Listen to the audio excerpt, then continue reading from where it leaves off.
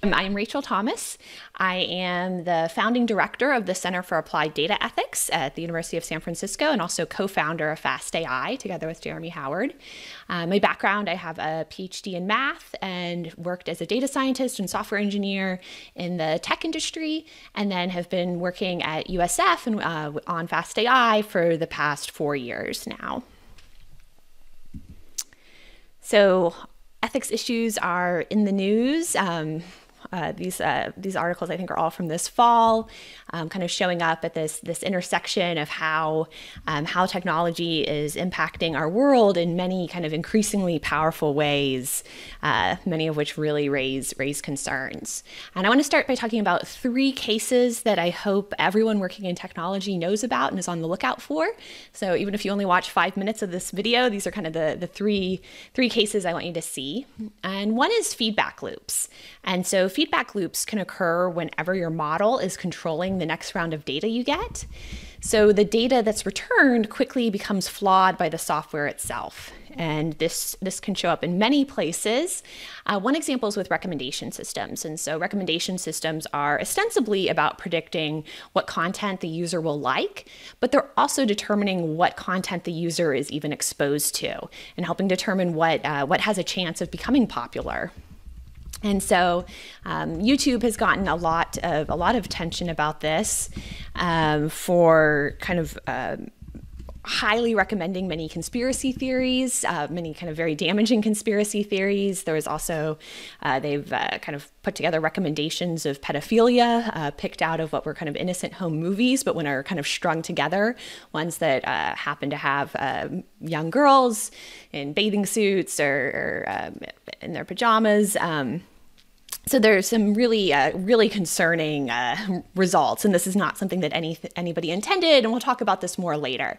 I think particularly for many of us coming from a science background, we're often used to thinking of like, oh, like we observe the data, but really whenever you're building products that interact with the real world, you're also kind of controlling what the data looks like.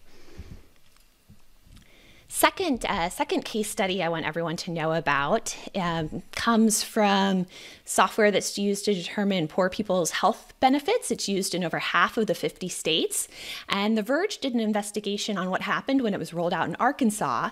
And what happened is there was a bug in the software implementation that incorrectly cut coverage for people with cerebral palsy or diabetes. Including Tammy Dobbs, who's pictured here and was interviewed in the article. And so these are people that really needed this health care, and it was erroneously cut due to this bug. And so they were really, and they couldn't get any sort of explanation, and there was no appeals or recourse process in place. And eventually this all came out through a lengthy court case, but it's something where it caused a lot of suffering in the meantime. And so it's really important to implement systems with a way to identify and address mistakes, and to do that quickly and in a way that hopefully minimizes damage, because we all know software can have bugs, our code can behave in unexpected ways, and we need to be prepared for that.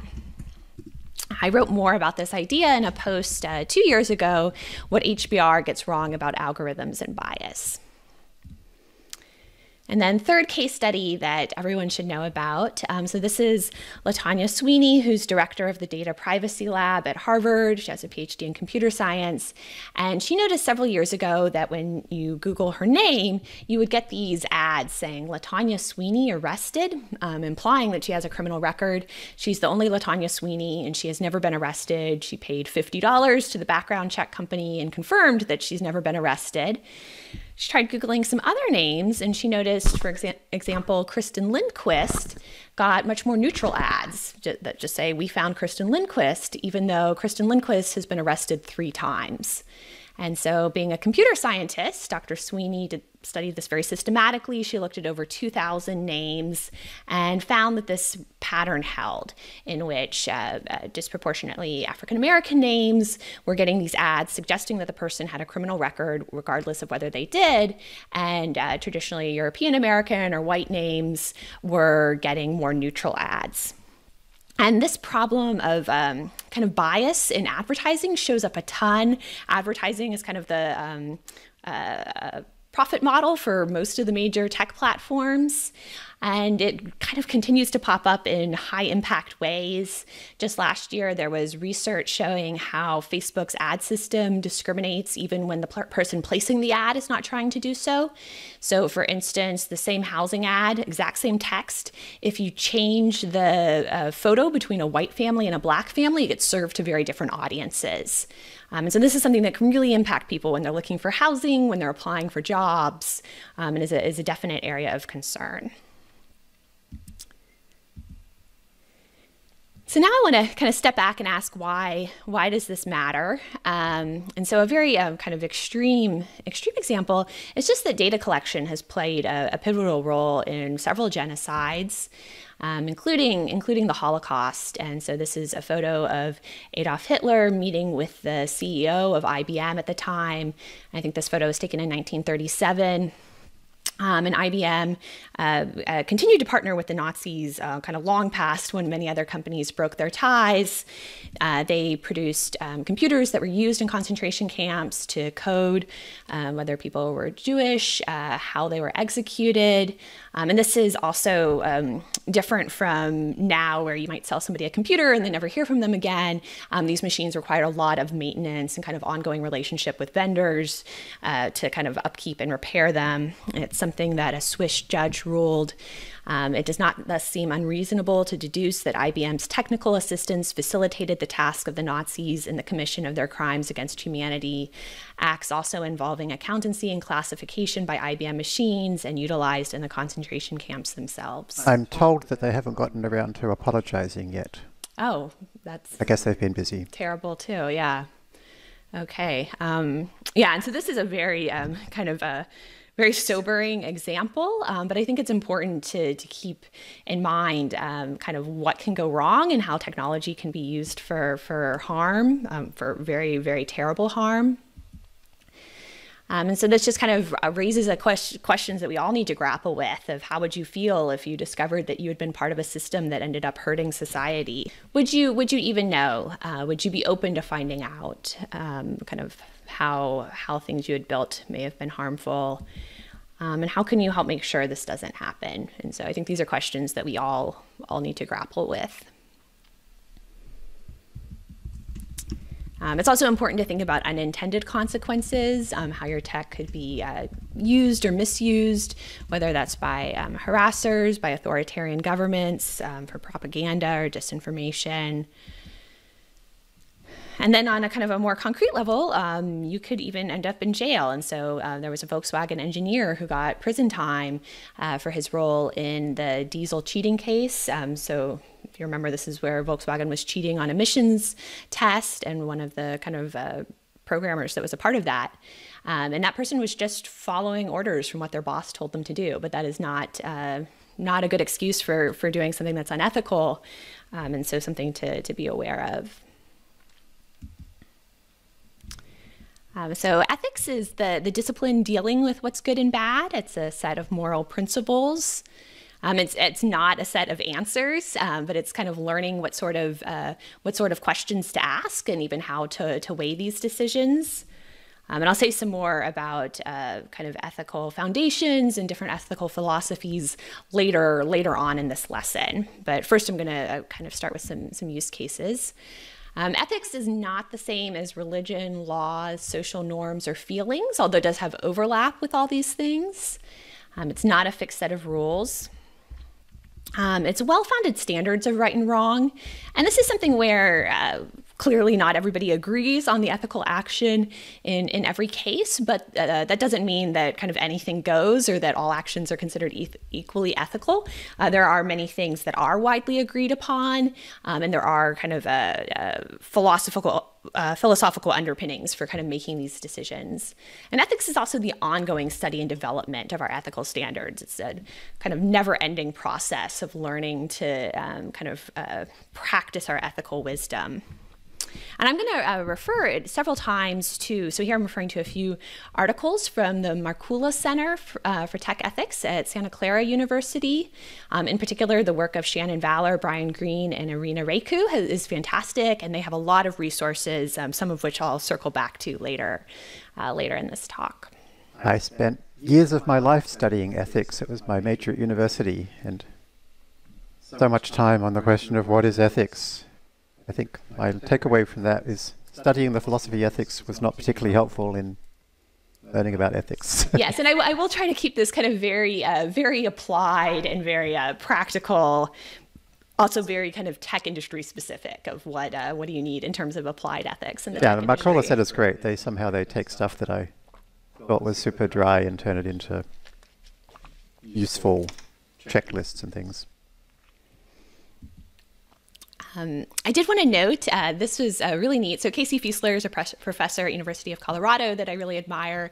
And she created a crowdsourced spreadsheet of tech ethics syllabi. This was maybe 2 years ago, and got over 200 syllabi entered into this crowdsourced spreadsheet. And then she did a meta-analysis on them of kind of looking at all sorts of aspects of the syllabi and what's being taught and how it's being taught. And published a paper on it. What do we teach when we teach tech ethics? And a few interesting things about it is there are a lot of ongoing discussions and lack of agreement on how to best teach tech ethics. Should it be a standalone course versus worked into every course in the curriculum? Who should teach it? A computer scientist, a philosopher, or a sociologist? And she analyzed for the syllabi what was the course home and the instructor home, and you can see that the instructors came from a range of courses, including a range of disciplines: computer science, information science, philosophy, science and tech studies, engineering, law, math, business.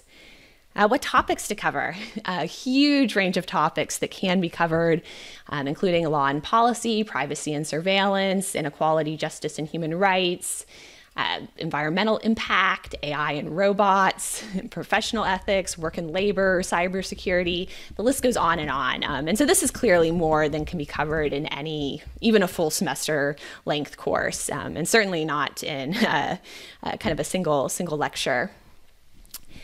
What learning outcomes? This is an area where there's a little bit more agreement, where kind of the number one skill that courses were trying to teach was critique, followed by spotting issues, making arguments. So a lot of this is just even learning to spot what the issues are and how to critically evaluate kind of a piece of technology or a design proposal to see what could go wrong and what the risk could be.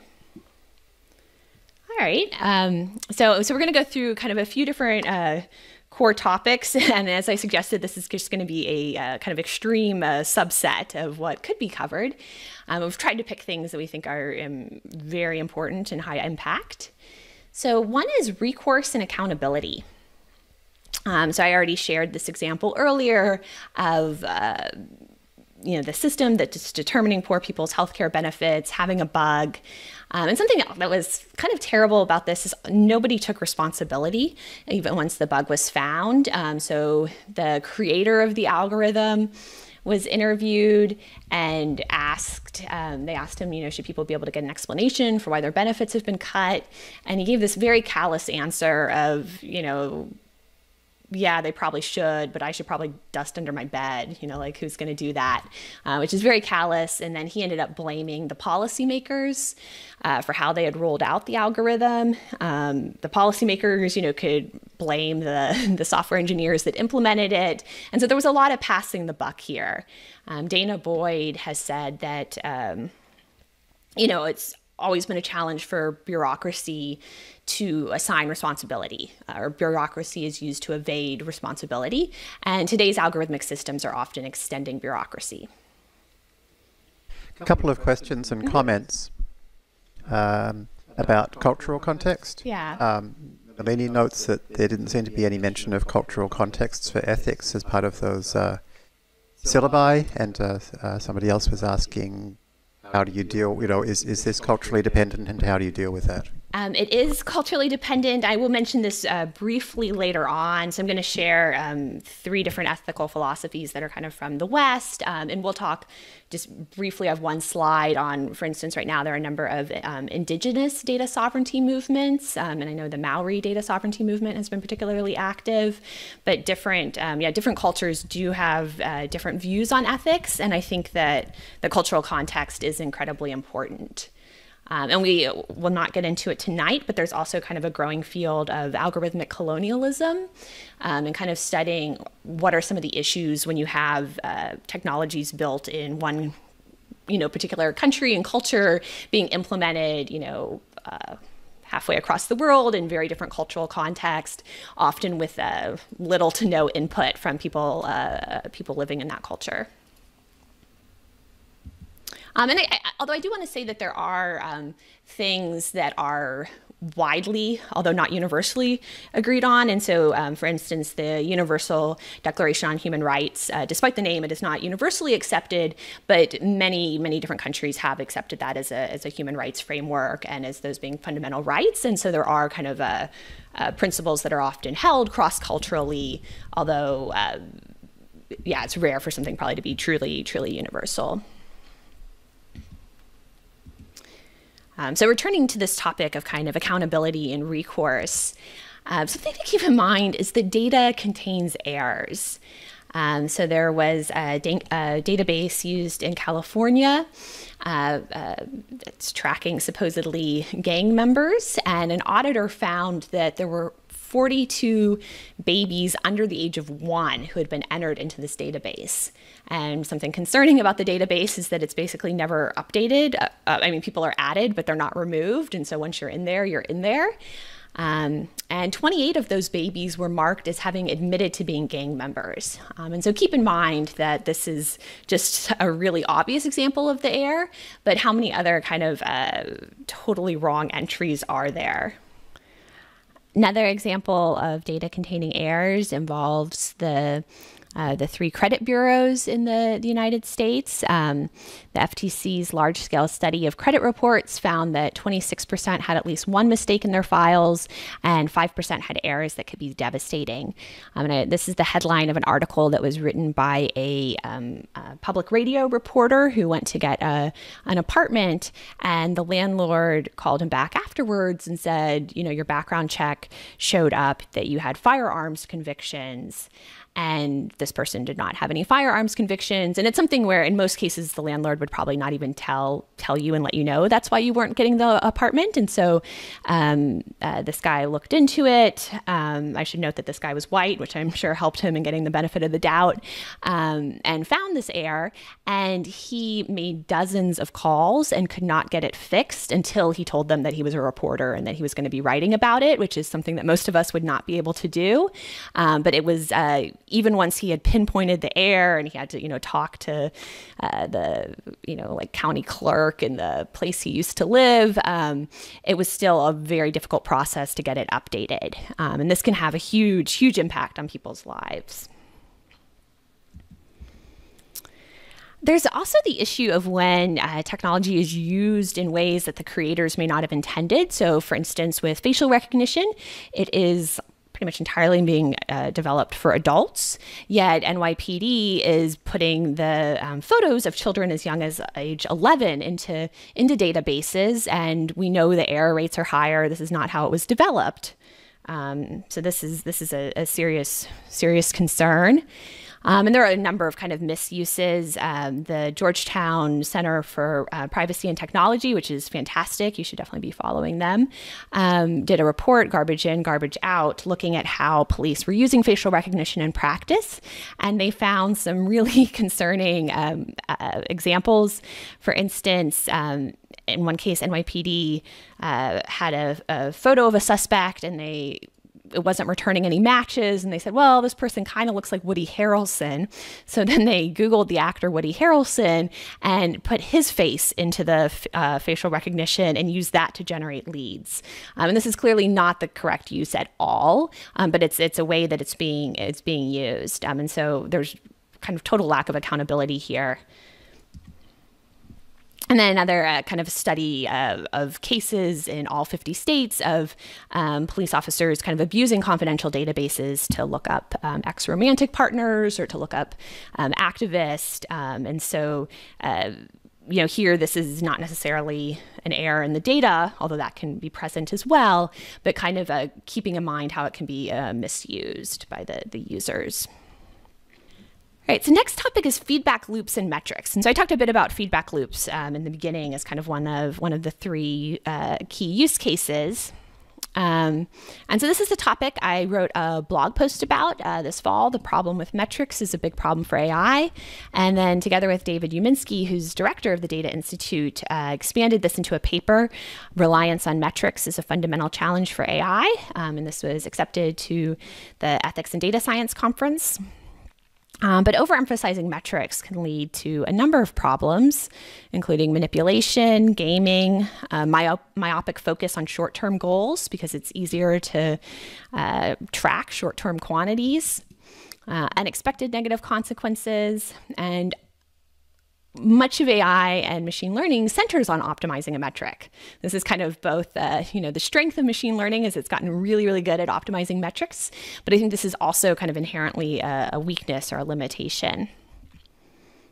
I'm going to give a few examples, and this can happen even not just in machine learning, but in analog examples as well. So this is from a study of when England's public health system implemented a lot more targets around numbers in the early 2000s. And the study was called What's Measured is What Matters. And so they found, one of the targets was around reducing ER wait times, which seems like a good goal. However, this led to canceling scheduled operations to draft extra staff into the ER. So if they felt like there were too many people in the ER, they would just start canceling operations so they could get more doctors. Requiring patients to wait in queues of ambulances because time waiting in an ambulance didn't count towards your ER wait time. Turning stretchers into beds by putting them in hallways. And there were also big discrepancies in the numbers reported by hospitals versus by patients. And so if you ask the hospital on average, how long are people waiting, you get a very different answer than when you were asking the patients, how long did you have to wait?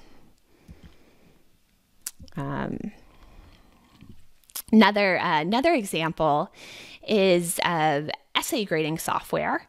And so this essay grading software, I believe, is being used in 22 states now in the United States. Yes, 22 states, and it tends to focus on metrics like sentence length, vocabulary, spelling, subject-verb agreement, because these are the things that we know how to measure and how to measure with a computer. But it can't evaluate things like creativity or novelty. However, gibberish essays with lots of sophisticated words score well, and there are even examples of people creating computer programs to generate these kind of gibberish sophisticated essays, and then they're graded by this other computer program and highly rated. There's also bias in this. Essays by African American students received lower grades from the computer than from expert human graders. And essays by students from mainland China received higher scores from the computer than from expert human graders. And the authors of this study thought that this result suggests they may be using chunks of pre-memorized text that score well. And these are just kind of two examples. I have a bunch more in the blog post and even more in the paper of ways that metrics can invite manipulation and gaming whenever they're given a lot of emphasis. And this is a Goodhart's law, kind of a law that a lot of people talk about, and it's this idea that the more you rely on a metric, the less reliable it becomes.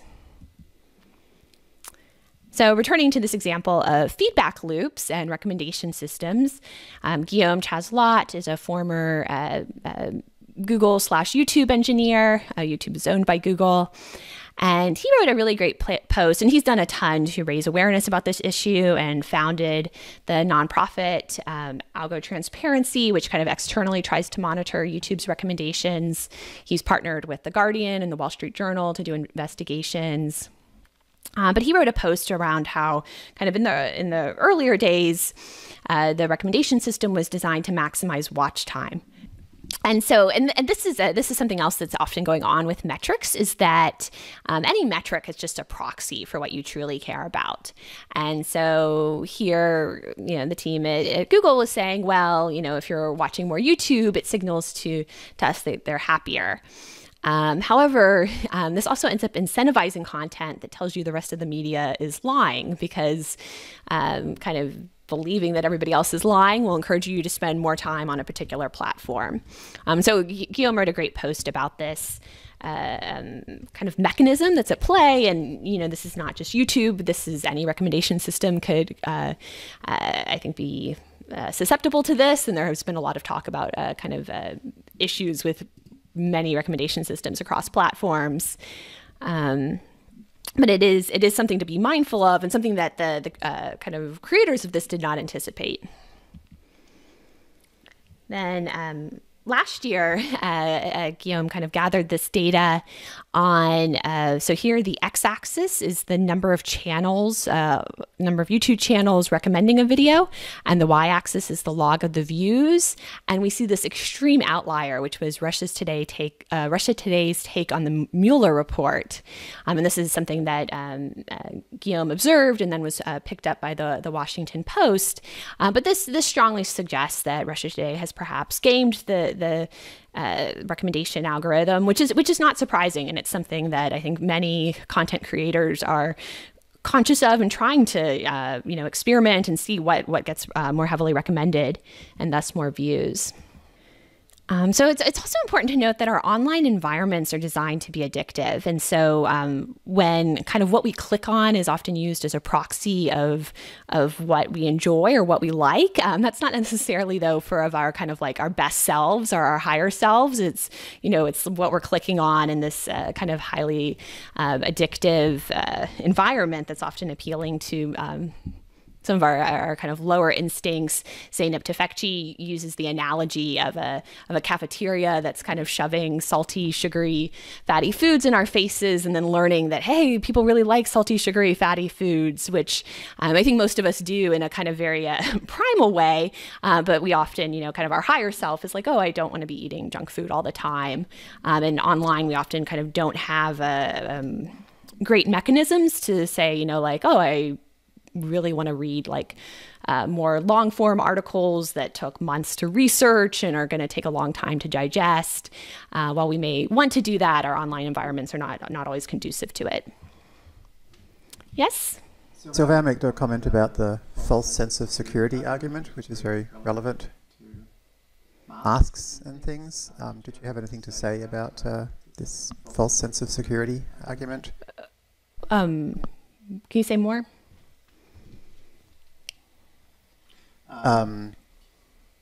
There's a common feedback at the moment that people shouldn't wear masks because it makes a false sense of security. That kind of makes sense to you from an ethical point of view to be telling people that? No, I don't think that's a good argument at all. In general, there's so many, and other people, including Jeremy, have pointed this out. There's so many actions we take to make our lives safer, whether that's wearing seatbelts or wearing helmets when biking, practicing safe sex, like all sorts of things where we really want to maximize our safety. And so I think, and Zeynep Tufekci had a great thread on this today of, it's not that there can never be any sort of impact in which people have a false sense of security, but it is something that you would really want to be gathering data on and build a strong case around and not just assume it's going to happen. And that in most cases people can think of, even if that is a small second order effect, the effect of doing something that increases safety tends to have a much larger impact on actually increasing safety. Do you have anything to add to that, or?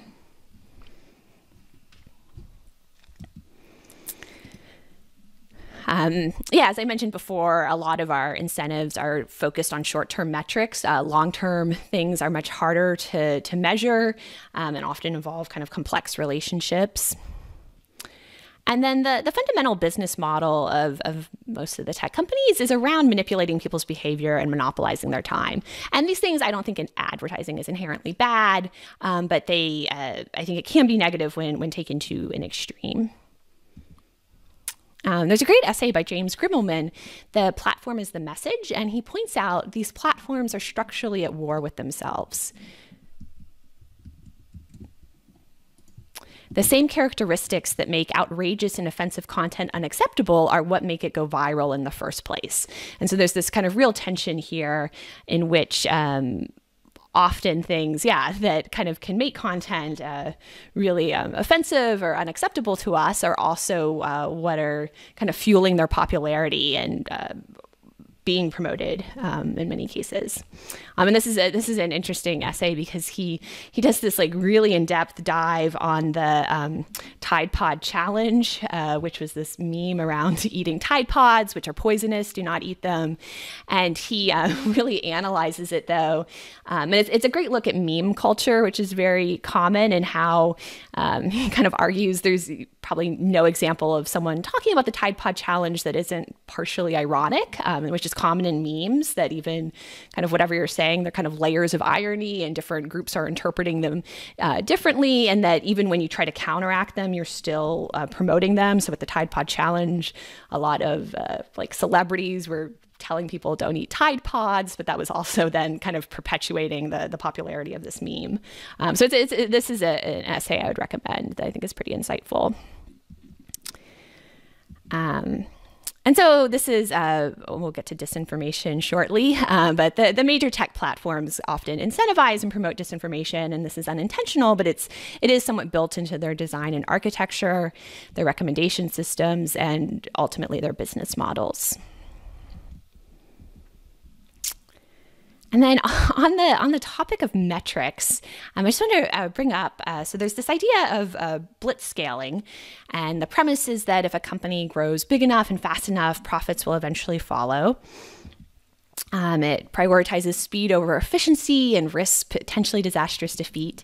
And Tim O'Reilly wrote a really great article last year talking about many of the problems with this approach, which I would say is incredibly widespread and is, I would say, the kind of fundamental model underlying a lot of venture capital. And in it, though, investors kind of end up anointing winners as opposed to market forces. It tends to lend itself towards creating monopolies and duopolies. It's bad for founders, and people end up kind of spreading themselves too thin. So there are a number of significant downsides to this. Why am I bringing this up in an ethics lesson when we were talking about metrics? But hockey stick growth requires automation and a reliance on metrics. Also, prioritizing speed above all else doesn't leave time to reflect on ethics. And that is something that's hard, that I think you do often have to kind of pause to think about ethics. And that following this model, when you do have a problem, it's often going to show up on a huge scale if you've scaled very quickly. So I think this is something to at least be aware of.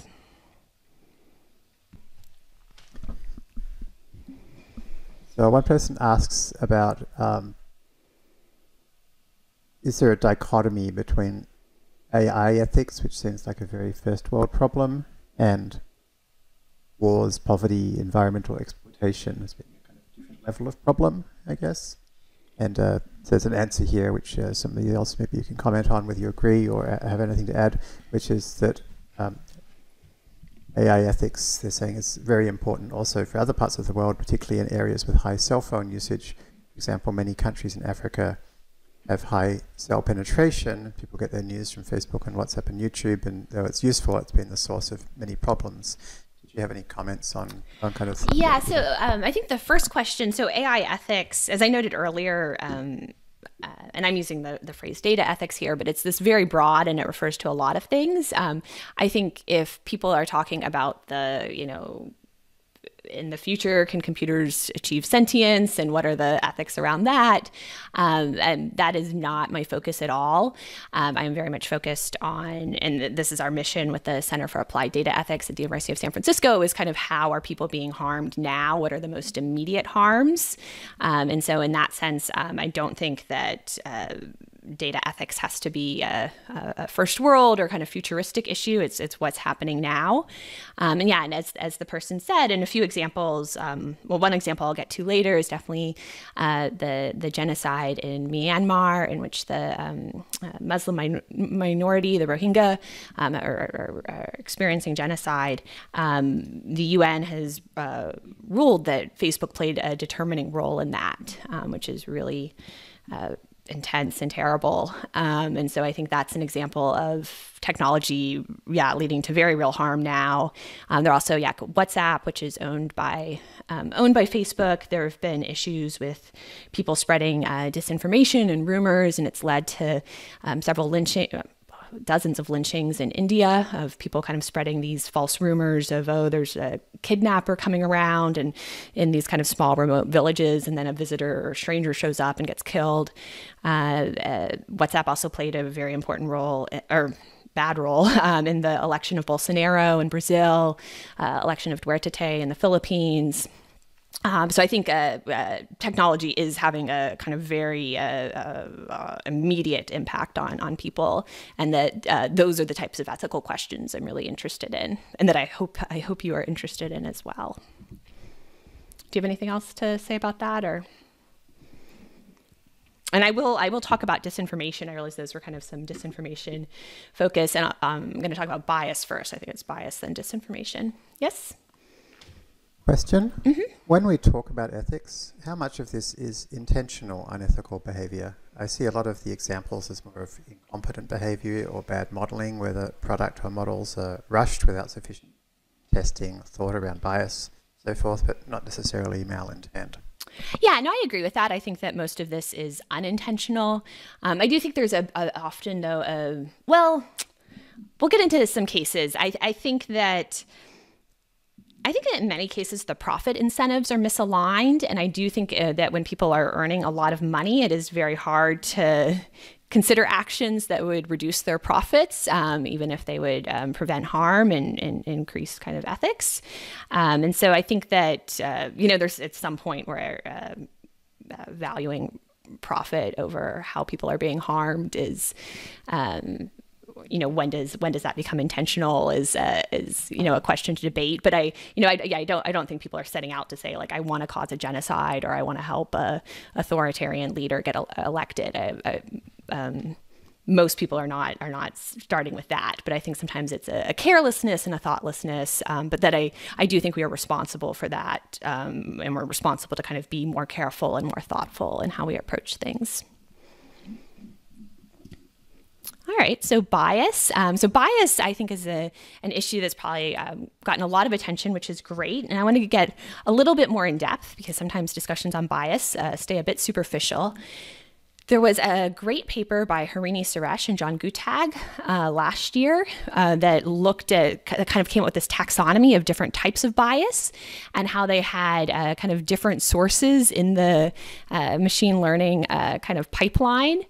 And it was really helpful because, different sources have different causes, and they also require different approaches for addressing them. Harini wrote a blog post version of the paper as well, which I love when researchers do that. I hope more of you, if you're writing an academic paper, also write the blog post version.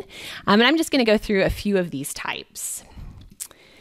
So one is representation bias. And so I would imagine many of you have heard of Joy Buolamwini's work, which has rightly received a lot of publicity in Gender Shades. She and Timnit Gebru investigated commercial computer vision products from Microsoft, IBM, and Face++. And then Joy Buolamwini and Deb Raji did a follow-up study that looked at Amazon and Keros and several other companies. And the typical results they kind of found basically everywhere was that these products performed significantly worse on dark-skinned women. So they were kind of doing worse on people with darker skin compared to lighter skin, worse on women than on men. And then the intersection of that, dark-skinned women had these very high error rates. And so one example is IBM. Their product was 99.7% accurate on light-skinned men and only 65% accurate on dark-skinned women. And again, this is a commercial computer vision product that was released. Question? There's a question from the Trimmel study group about the Volkswagen example. In many cases, it's management that drives and rewards unethical behavior. What can an individual engineer do in a case like this, especially in a place like Silicon Valley where people move companies so often?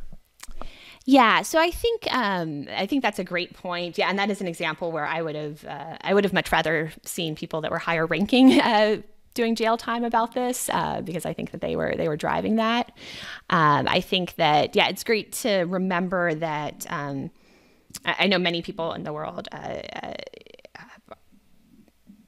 don't have this option, but I think for many of us working in tech, particularly in Silicon Valley, we tend to have a lot of options, and often more options than we realize. Like, I talk to people frequently that feel trapped in their jobs, even though they're a software engineer in Silicon Valley, and so many companies are hiring.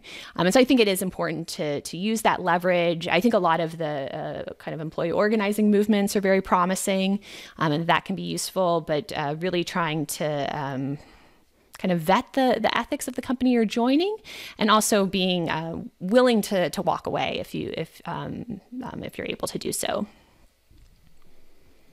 That's a great question. So with this example of representation bias, here the kind of way to address this is to build a more representative data set. It's very important to keep consent in mind of the people if you're using pictures of people. But Joy Balamini and Timnit Gebru did this as part of Gender Shades. However, this is the fact that this was a problem not just for one company, but basically kind of every company they looked at was due to this underlying problem, which is that in machine learning, benchmark data sets spur on a lot of research. However, kind of several years ago, all the kind of popular facial data sets were primarily of light-skinned men. For instance, IGBA, kind of popular face data set several years ago, only 4% of the images were of dark-skinned women. Yes? Question. I've been worried about COVID-19 contact tracing and the erosion of privacy, location tracking, private surveillance companies, etc. What can we do to protect our digital rights post-COVID? Can we look to any examples in history of what to expect? That is a huge question, and something I have been thinking about as well. I'm going to put that off till later to talk about, and that is something where in the course I teach, I have an entire unit on privacy and surveillance, which I do not in tonight's lecture, but I can share some materials. Although I am already really even just like rethinking how I'm going to teach privacy and surveillance in the age of COVID-19. Compared to 2 months ago when I taught it the first time. But that is something I think about a lot, and I will talk about later if we have time, or on the forums if we don't. But that's a great question, a very important question. On the topic, and I will say, and I have not had the time to look into them yet, I do know that there are groups that are working on what are kind of more privacy protecting approaches for tracking, and there are also groups putting out like if we are going to use some sort of tracking, what are the safeguards that need to be in place to do it responsibly? Yes? I've been looking at that too. It does seem like this is a solvable problem with technology. Not all of these problems are, but you can certainly store a tracking history on somebody's cell phone. And then you could have something where you say when you've been infected, and at that point you could tell people that they've been infected by sharing the location in a privacy-preserving way. So I think some people are trying to work on that. I'm not sure it's particularly technically difficult problem. So I think that sometimes there are ways to provide the minimum kind of level of kind of application with whilst keeping privacy. Yeah, and then I think it is very important to also have things of a clear like expiration date. Like like looking back at 9/11 in the United States, that kind of ushered in all these laws that we're now kind of stuck with that have really eroded privacy of anything we do around COVID-19, being very clear we are just doing this for COVID-19, and then there's a time limit and expires, and it's kind of for this clear purpose. And there are also issues though of, I mentioned earlier about data containing errors. I know this has already been an issue in some other countries that we're doing kind of more surveillance-focused approaches of, what about like when it's wrong and people are getting kind of quarantined and they don't even know why and for no reason, and so to be mindful of those. But yeah, we'll talk more about this kind of later on. Back to bias. Yeah, we had kind of the benchmarks. So when the benchmark that's widely used has bias, then that is really kind of replicated at scale, and we're seeing this with ImageNet as well, which is probably the most widely studied computer vision data set out there. 2/3 of the ImageNet images are from the West. So this pie chart shows that the 45% of the images in ImageNet are from the United States, 7% from Great Britain, 6% from Italy, 3% from Canada, 3% from Australia. And we're covering a lot of this pie without having gotten to outside the West. And so then this has shown up in concrete ways of classifiers trained on ImageNet. So one of the categories is bridegroom, a man getting married. And there are a lot of cultural components to that, and so they have much higher error rates on bridegrooms from the Middle East or from the global South. And there are people now kind of working to diversify these data sets, but it is quite dangerous that they can really be kind of widely built on its scale, or have been widely built on its scale before these biases were recognized. Another case study is the COMPAS recidivism algorithm, which is used in determining who has to pay bail. So in the US, a very large number of people are in prison who have not even had a trial yet just because they're too poor to afford bail, as well as sentencing decisions and parole decisions. And ProPublica did a famous investigation in 2016 that I imagine many of you have heard of, in which they found that the false positive rate for Black defendants was nearly twice as high as for white defendants. So Black defendants who were a study from Dartmouth found that it was the software is no more accurate than Amazon Mechanical Turk workers, so random people on the internet. It's also, the software is, this proprietary black box using over 130 inputs, and it's no more accurate than a linear classifier on 3 variables. Yet it's still in use, and it's in use in many states. Wisconsin is one place where it was challenged, yet the Wisconsin Supreme Court upheld its use. If you're interested in the kind of topic of how you define fairness, because there is a lot of intricacy here, and I mean, I don't know anybody working on this who thinks that what COMPAS is doing is right, but they're using this different definition of fairness. Arvind Naranjan has a fantastic tutorial, 21 fairness definitions in their politics, that I highly recommend. And so going back to kind of this taxonomy of types of bias, this is an example of historical bias. And historical bias is a fundamental structural issue with the first step of the data generation process, and it can exist even given perfect sampling and feature selection. So kind of with the image classifier, that was something where we could go gather a more representative set of images, and that would help address it. That is not the case here. So gathering kind of more data on the U.S. criminal justice system, it's all going to be biased, because that's really kind of baked into our history and our current state. And so this is, I think, good to recognize. One thing that can be done to try to at least mitigate this is to really talk to domain experts and by the people impacted. And so a really positive example of this is a tutorial from the Fairness, Accountability, and Transparency Conference that Christian Lum, who's the lead statistician for the Human Rights Data Analysis Group and now a professor at UPenn, organized together with a former public defender, Elizabeth Bender, who's the staff attorney for New York's Legal Aid Society, and Terrence Wilkerson, an innocent man who was arrested and could not afford bail.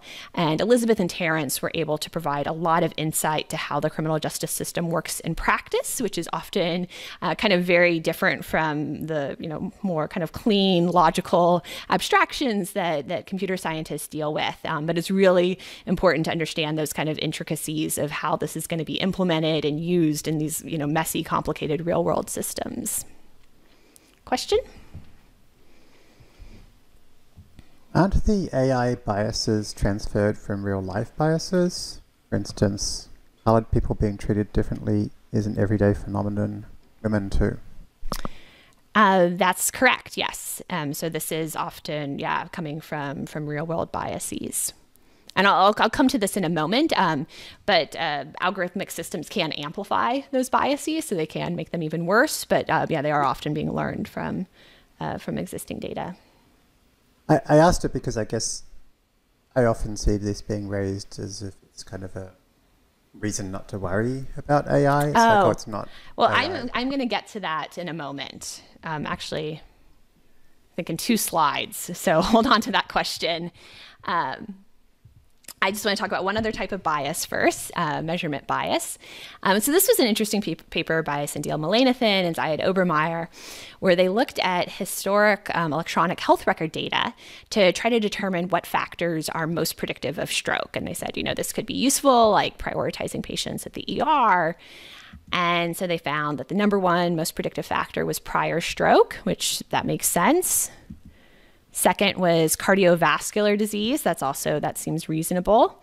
And then third most, kind of still very predictive factor, was accidental injury, followed by having a benign breast lump, a colonoscopy, or sinusitis. And so I'm not a medical doctor, but I can tell something weird's going on with factors 3 through 6 here. Like, why would these things be predictive of stroke? Does anyone want to think about why this might be?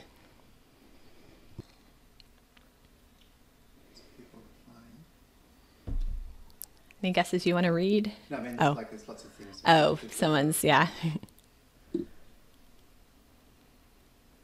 Okay, the first answer was they test for it anytime someone has stroke. Confirmation bias, overfitting. Is it because they happen to be in hospital already? Biased data. EHR records these events. Because the data was taken before certain advances in medical science.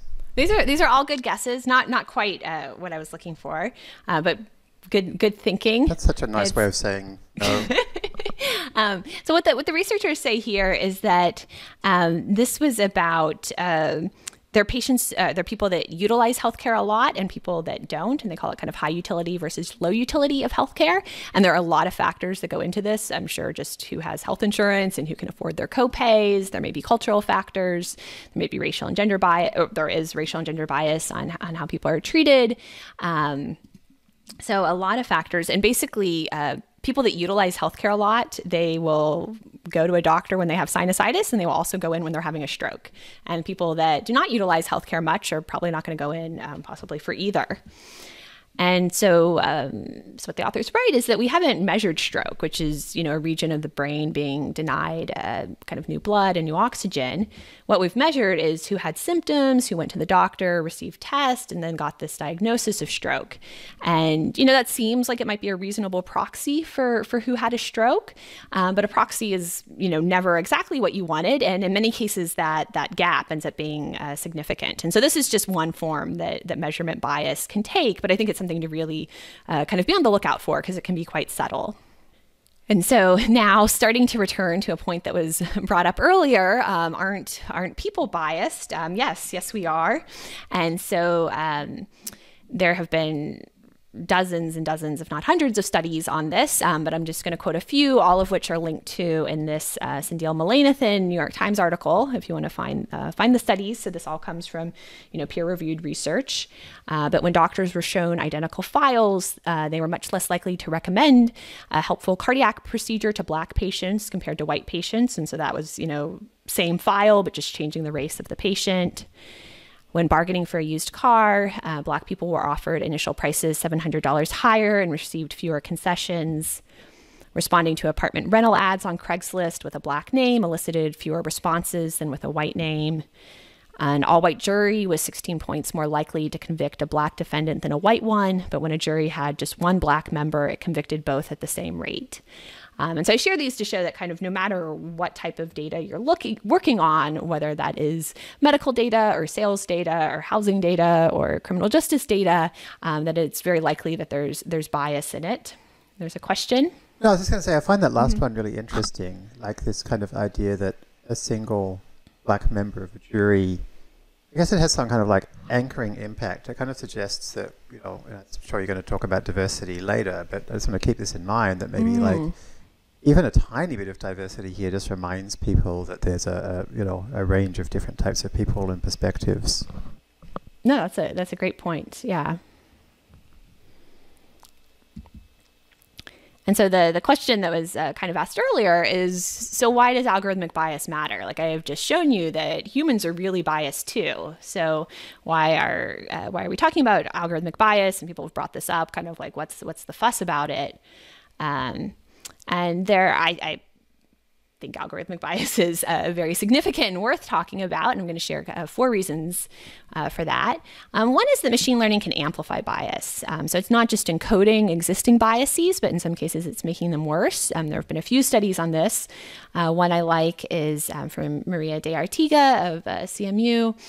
And here they took people's, I think, job descriptions from LinkedIn.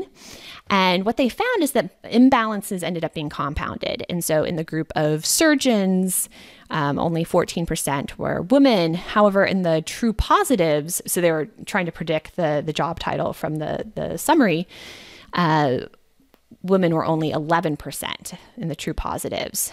So this kind of imbalance has gotten worse. And basically there's kind of this asymmetry where the algorithm has learned it's safer for women to kind of not guess surgeon. So this is one reason. Another reason that algorithmic bias is a concern is that algorithms are used very differently than human decision makers in practice. And so people sometimes talk about them as though they are plug and play interchangeable of, if a human's this bias and the algorithm is, this bias, why don't we just substitute it in? However, the whole system around it ends up kind of being different in practice. One kind of aspect of this is people are more likely to assume algorithms are objective or error-free, even if they're given the option of a human override. And so if you give a person, even if you just say, hey, I'm just giving the judge this recommendation, they don't have to follow it. If it's coming from a computer, many people are going to take that as objective. In some cases, also, there may be, pressure from their boss to, not disagree with the computer more times. Nobody's going to get fired by going with the computer recommendation. Algorithms are more likely to be implemented with no appeals process in place. And so we saw that earlier when we were talking about recourse. Algorithms are often used at scale. They can be replicating an identical bias at scale. And algorithmic systems are cheap. And all of these, I think, are interconnected. So in many cases, I think that algorithmic systems are being implemented not because they produce better outcomes for everyone, but because they're kind of a cheaper way to do things at scale. Offering a recourse process is more expensive. Being on the lookout for errors is more expensive. So this is kind of cost-cutting measures. And Cathy O'Neil talks about many of these themes in her book, Weapons of Math Destruction, kind of under the idea that the privileged are processed by people, the poor are processed by algorithms. There's a question? 2 questions. Mm-hmm. This seems like an intensely deep topic, needing specialized expertise to avoid getting it wrong. If you were building an ML product, would you approach an academic institution for consultation on this? Do you see a data product development triad becoming maybe a quartet involving an ethics or data privacy expert? So I think interdisciplinary work is very important.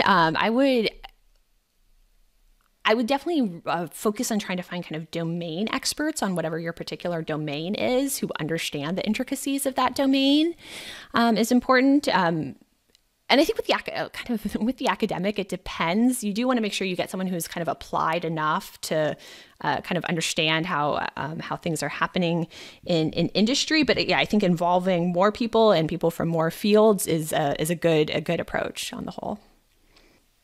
Someone invents and publishes a better ML technique, like attention or transformers, and then next a graduate student demonstrates using it to improve facial recognition by 5%, and then a small startup publishes an app that does better facial recognition, and then a government uses the app to study downtown walking patterns and endangered species, and after these successes for court-ordered monitoring, and then a repressive government then takes that method to identify ethnicities, and then you get a genocide.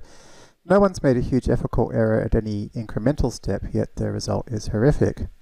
I have no doubt that Amazon will soon serve up a personally customized price for each item that maximizes their profits. How can such ethical creep be addressed where the effect is remote from many small causes? So that's a kind of a great summary of how these things can happen somewhat incrementally. I'll talk about some tools to implement towards the end of this lesson that hopefully can help us. So some of it is I think we do need to get better at kind of trying to think a few more steps ahead than we have been. In particular, we've seen examples of people, there was the study of how to identify protesters in a crowd, even when they had scarves or sunglasses or hats on, and when the researchers on that were questioned, they were like, oh, it never even occurred to us that bad guys would use this. We just thought it would be for finding bad people. And so I do think kind of everyone should be building their ability to think a few more steps ahead. And part of this is like, it's great to do this in teams, preferably in diverse teams, can help with that process. On this question of computer vision, there has been, just in the last few months, is it Joe Redman, creator of YOLO, who has said that he's no longer working on computer vision just because he thinks the misuses so far outweigh the positives. And Timnit Gebru said she's considering that as well. So I think there are times where you have to consider. And then I think also really actively thinking about what safeguards do we need to put in place to kind of address the misuses that are happening. Yes? I just wanted to say somebody really liked the Cathy O'Neil quote, privileged are processed by people, the poor processed by algorithms. And they're looking forward to reading more from Cathy O'Neil. Is that a book that you recommend? Yes, yeah. And Cathy O'Neil also writes, and Cathy O'Neil is a fellow math PhD, but she also has written a number of good articles. And the book kind of goes through a number of case studies of how algorithms are being used in different places. So kind of in summary of humans are biased. Why do we making a fuss about algorithmic bias? So one, as we saw earlier, machine learning can create feedback loops. So it's not just kind of observing what's happening in the world, but it's also determining outcomes, and it's kind of determining what future data is. Machine learning can amplify bias. Algorithms and humans are used very differently in practice. And then I'll also say technology is power, and with that comes responsibility. And I think for all of us to have access to deep learning, we are still in a kind of very fortunate and small percentage of the world that is able to use this technology right now. And I hope we will all use it responsibly and really take our power seriously. And I just noticed the time, and I think we're about to start next section on analyzing or kind of steps we can take. So this would be a good place to take a break. So let's meet back in 7 minutes at 7:45. All right, let's start back up. And actually, I was at a slightly different place than I thought. But just a few questions that you can ask about projects you're working on, and I hope you will ask about projects you're working on. The first is, should we even be doing this? And considering that maybe there's some work that we shouldn't do. There's a paper when the implication is not to design technology. As engineers, we often tend to respond to problems with, what can I make or build to address this? But sometimes the answer is to not make or build anything.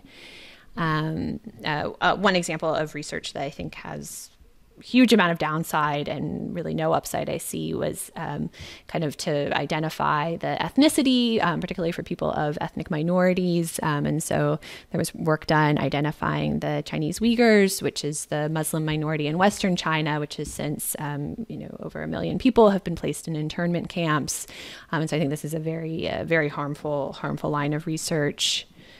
I think that there have been at least 2 attempts of building a classifier to try to identify someone's sexuality, which is it's probably just picking up on kind of stylistic differences, but this is something that could also be quite dangerous, as in many countries it's illegal to be gay. Yes.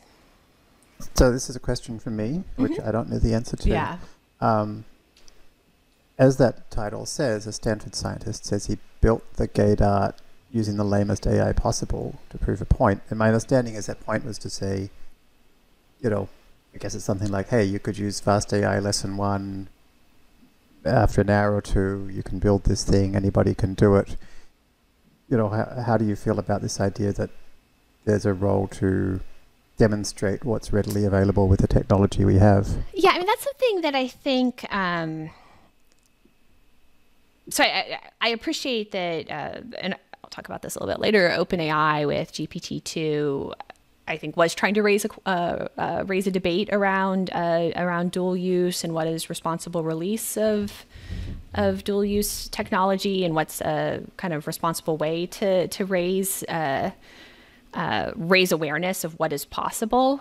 In the cases of researchers that have done this on the sexuality question, to me, it hasn't seemed like they've put adequate thought into how they're conducting that and who they're collaborating with to ensure that it is something that is leading to kind of helping address the problem. But I think you're right that I think there is probably some place for letting people, know what is probably widely available now. Yeah, it reminds me a bit of like pen testing in InfoSec, where it's kind of considered... Well, there's an ethical way that you can go about pointing out that it's trivially easy to break into somebody's system. Yes, I would agree with that there is an ethical way, but I think that's something that we as a community still have more work to do in even determining what that is.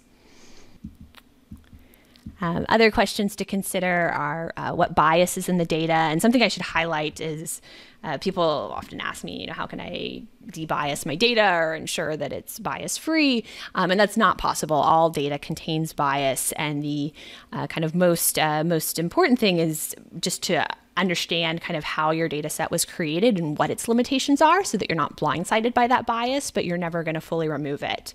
And some of the, I think, most promising approaches in this area are work like Timnit Gebru's data sheets for data sets, which is kind of going through and asking kind of a bunch of questions about how your data set was created and for what purposes and how it's being maintained, and what are the risks in that, just to really kind of be aware of the context of your data. Can the code and data be audited? I think particularly in the United States, we have a lot of issues with when private companies are creating software that's really impacting people through the criminal justice system or hiring. And when these things are, kind of their proprietary black boxes that are protected in court, this creates a lot of kind of issues of, what are our rights around that.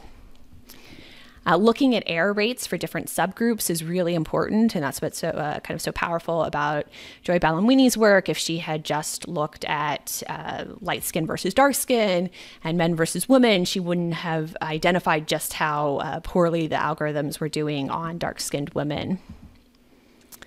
What is the accuracy of a simple rule-based alternative? And this is something I think Jeremy talked about last week, which is just kind of good machine learning practice to have a baseline.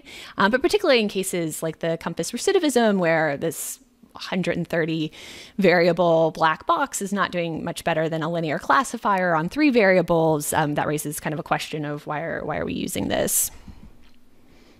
And then what processes are in place to handle appeals or mistakes? Because there will be errors in the data, there may be bugs in the implementation, and we need to have a process for recourse. Yes? Can you this is for me now? Sorry, I'm asking my own questions. Nobody voted them up at all. What's the thinking behind this idea that a simpler model are you kind of saying a simpler model, all the other things being the same, you should pick the simpler one?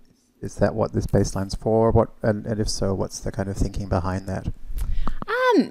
Well, okay, so I guess with the COMPAS recidivism algorithm, some of this for me is linked to the proprietary black box nature. And so you're right, if we had a way to introspect and what were our rights around appealing something. But I would say, why use the more complex thing if the simpler one works the same? And then how diverse is the team that built it? And I'll talk more about team diversity later in this lesson.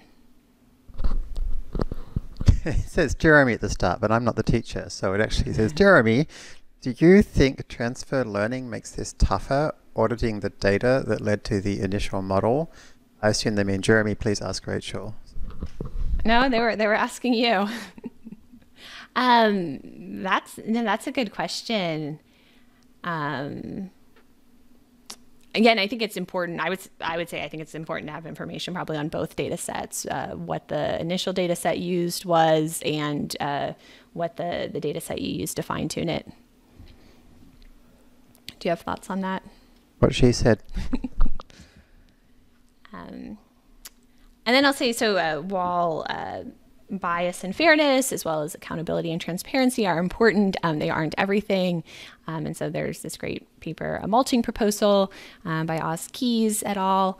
And here they talk about a system for turning the elderly into high nutrient slurry. So this is something that's clearly unethical, but they propose a way to do it that is fair and accountable and transparent and meets these qualifications. And so that kind of shows some of the limitations of this framework, as well as kind of being a good technique for kind of inspecting whatever framework you are using, of trying to find something that's clearly unethical that could meet the standards you've put forth. That technique, I really like it. It's like it's my favorite technique from philosophy. It's this idea that you say, okay, given this premise, here's what it implies, and then you try and find an implied result which intuitively is clearly insane.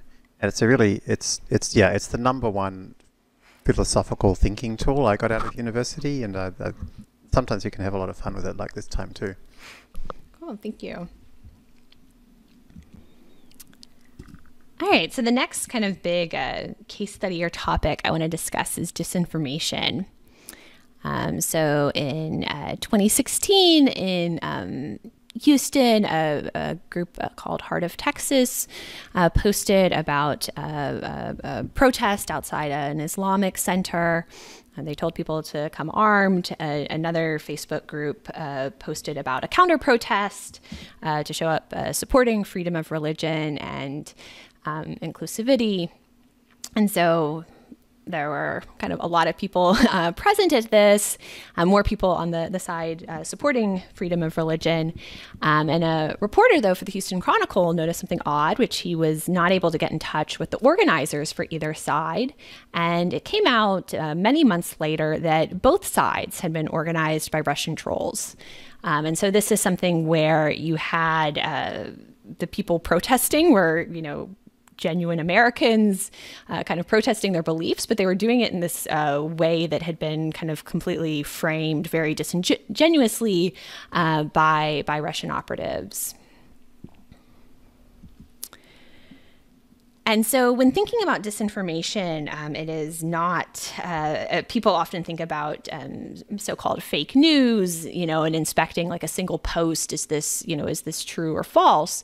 But really disinformation is often about orchestrated campaigns of manipulation, and that it involves can involve seeds of truth. Kind of the best propaganda always involves kernels of truth, at least. It also involves kind of misleading context, and can involve very kind of sincere people that get swept up in it.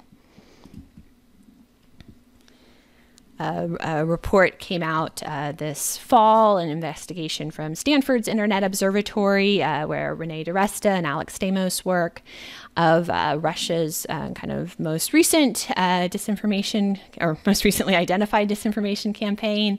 And it was operating in 6 different countries in Africa. It often purported to be local news sources. It was multi-platform. They were encouraging people to join their WhatsApp and Telegram groups, and they were hiring local people as reporters. And a lot of the content was not necessarily disinformation. It was stuff on culture and sports and local weather. There was a lot of kind of very pro-Russia coverage, but that it covered a range of topics. And so this is kind of a very sophisticated phase of disinformation. And in many cases, it was hiring locals kind of as reporters to work for these sites. And I should say, well, I've just given 2 examples of Russia. Russia certainly does not have a monopoly on disinformation. There are plenty of plenty of people involved in producing it. Kind of on a topical issue, there's been a lot of disinformation around coronavirus and COVID-19. In terms of kind of a personal level, if you're looking for advice on spotting disinformation or to share with loved ones about this, Mike Caulfield is a great person to follow. And he's even, so he tweets at Holden, and then he has started an infodemic blog specifically about COVID-19. But he talks about his approach and how people have been trained in schools for 12 years. Here's a text, read it, use your critical thinking skills to figure out what you think about it. But professional fact checkers do the opposite. They get to a page and they immediately get off of it and look for kind of higher quality sources to see if they can find confirmation.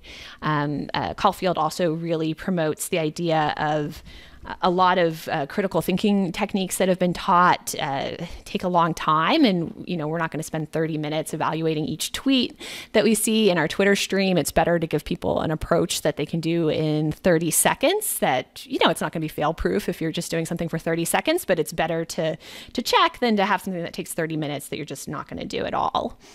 So I wanted to kind of put this out there as a resource. And he has a whole kind of set of lessons at lessons.checkplease.cc. And he's a professor. And I, in the data ethics course I'm teaching right now, I made my first lesson, the first half of which is kind of specifically about coronavirus disinformation. I've made that available on YouTube. I've already shared it, and so I'll add a link on the forums if you want a lot more detail on disinformation than just kind of this short bit here. But so going back to kind of like what is disinformation, it's important to think of it as an ecosystem. Again, it's not just a single post or a single news story that has, is misleading or has false elements in it, but it's really this broader ecosystem. Claire Wardle of First Draft News, who is a leading expert on this and does a lot around kind of training journalists and how journalists can report responsibly, talks about the trumpet of amplification. And this is where rumors or memes or things can start on 4chan and 8chan and then move to closed messaging groups such as WhatsApp, Telegram, Facebook Messenger, from there to conspiracy communities on Reddit or YouTube, then to kind of more mainstream social media, and then picked up by the professional media and politicians. And so this can make it very hard to address that it is this kind of multi-platform. In many cases, campaigns may be utilizing kind of the differing rules or loopholes between the different platforms. And I think we certainly are seeing more and more examples where it doesn't have to go through all these steps, but can jump forward. And online discussion is very, very significant because people, it helps us form our opinions. And this is tough because I think most of us think of ourselves as pretty independent minded, but discussion really does, we evolved as kind of social beings and to be influenced by people in our in-group and in opposition to people in our out-group. And so online discussion impacts us. People discuss all sorts of things online. Here's a Reddit discussion about whether the US should cut defense spending. You have comments, you're wrong. The defense budget is a good example of how badly the US spends money on the military. Someone else says, yeah, but that's already happening. There's a huge increase in the military budget. The Pentagon budget's already increasing. I didn't mean to sound like stop paying for the military. I'm not saying that we cannot pay the bills, but I think it would make sense to cut defense spending. Does anyone want to guess what subreddit this is from? Oh.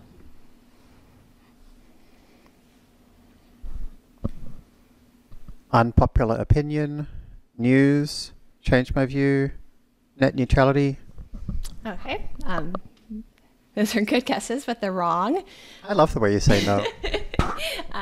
This is all from, well, it's from the Subsimulator GPT-2. So these comments were all written by GPT-2. And this is in good fun. It was clearly labeled on the subreddit that it's coming, and GPT-2 is a language model from OpenAI that was kind of in a trajectory of research that many groups were on. And so it was released, I guess, about a year ago. And should I read the unicorn story, Jeremy? Okay, so if, many of you have probably seen this. So here, and this was cherry picked, but this is still very, very impressive. So a human written prompt was given to the language model. In a shocking finding, scientists discovered a herd of unicorns living in a remote, previously unexplored valley in the Andes Mountains. Even more surprising to the researchers was the fact that the unicorns spoke perfect English. And then the next part is all generated by the language model. So this is a deep learning model that produced this, and the computer model generated Dr. Jorge Perez and what appeared to be a natural fountain surrounded by 2 peaks of rock and silver snow. Perez and the others then ventured further into the valley. By the time we reached the top of one peak, the water looked blue, with some crystals on top, said Perez. Perez and his friends were astonished to see the unicorn herd. These creatures could be seen from the air without having to move too much to see them. They were so close they could touch their horns. While examining these bizarre creatures, the scientists discovered that the creatures also spoke some fairly regular English. Perez stated, "We can see, for example, that they have a common language, something like a dialect or dialectic." And so I think this is really compelling prose to have been generated by a computer in this form.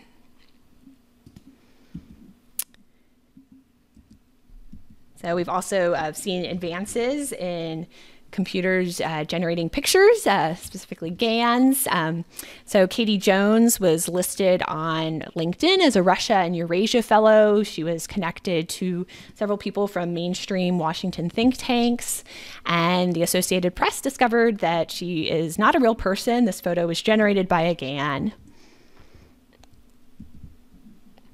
And so this, I think, gets kind of scary when we start thinking about how compelling the text that's being generated is, and combining that with pictures. These photos are all from thispersondoesnotexist.com, generated by GANs.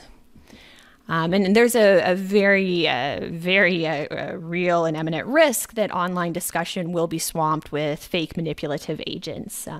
To an even greater extent than it already has, and that this can be used to influence public opinion. So, actually, I guess. Well, no, I'll keep going. Going back in time to 2017, the FCC was considering repealing net neutrality, and so they opened up for comments to see, how do Americans feel about net neutrality. And this is a sample of many of the comments that were opposed to net neutrality. They wanted to repeal it. And it included, I'll just read a few clips. Americans, as opposed to Washington bureaucrats, deserve to enjoy the services they desire. Individual citizens, as opposed to Washington bureaucrats, should be able to select whichever services they desire. People like me, as opposed to so-called experts, should be free to buy whatever products they choose. And these have been helpfully color-coded, so you can kind of see a pattern that this was a bit of a Mad Libs, where you had a few choices for green for the first noun, and then in orange or red, I guess it's as opposed to or rather than. Orange, we've got either Washington bureaucrats, so-called experts, the FCC, and so on. And this analysis was done by Jeff Kao, who's now a computational journalist at ProPublica, doing great work. And he did this analysis, discovering this campaign in which these comments were designed to look unique, but had been created kind of through some mail merge style, kind of putting together a Mad Libs. Yes. So this was great work by Jeff. He found that while they received the FCC received over 22 million comments, less than 4% of them were truly unique. And this is not all malicious activity. There are many kind of ways where you get a template to contact your legislator about something, but in the example kind of shown previously, these were designed to look like they were unique when they weren't. And more than 99% of the truly unique comments wanted to keep net neutrality. However, that was not the case if you looked at the full 22 million comments. However, this was in 2017, which may not sound that long ago, but in the field of natural language processing, we've had like an entire kind of revolution since then. There's just been so much progress made. And this would be, I think, virtually impossible to catch today, if someone was using a sophisticated language model to generate comments. So Jess asks a question, which I'm going to treat it as a two-part question, even if it's not necessarily. What happens when there's so much AI trolling that most of what gets scraped from the web is AI-generated text? And then the second part, and then what happens when you use that to generate more AI-generated text? Yeah, so for the first part, this is a real risk, or not risk, but kind of challenge we're facing of real humans can get drowned out when so much text is going to be AI trolling, and we're already seeing. And in the interest of time, I can talk about disinformation for hours, and I had to cut a lot of stuff out. But many people have talked about how kind of the new form of censorship is about drowning people out. And so it's not necessarily kind of forbidding someone from saying something, but just totally just drowning them out with a massive quantity of text and information and comments, and AI can really facilitate that. And so I do not have a good solution to that. In terms of AI learning from AI text, I think you're going to get systems that are potentially kind of less and less relevant to humans and may have harmful effects if they're kind of being used to create software that is interacting with or impacting humans. So that's a concern. I mean, one of the things I find fascinating about this is we could get to a point where 99.99% of tweets and fast AI forum posts and whatever are auto-generated, particularly on kind of more like political type places where a lot of it's pretty low content, pretty basic. And the thing is, like, if it was actually good, you wouldn't even know. So what if I told you that 75% of the people you're talking to on the forum right now are actually bots? How can you tell which ones they are? How would you prove whether I'm right or wrong? Yeah, no, and I think this is a real issue on Twitter of, particularly people you don't know, of, wondering, like, is this an actual person or a bot? I think is a common question people wonder about, and can be hard to tell. But I think it has significance has a lot of significance for kind of how human government works. I think there's something about humans being in society and having norms and rules and mechanisms that this can really undermine and make difficult.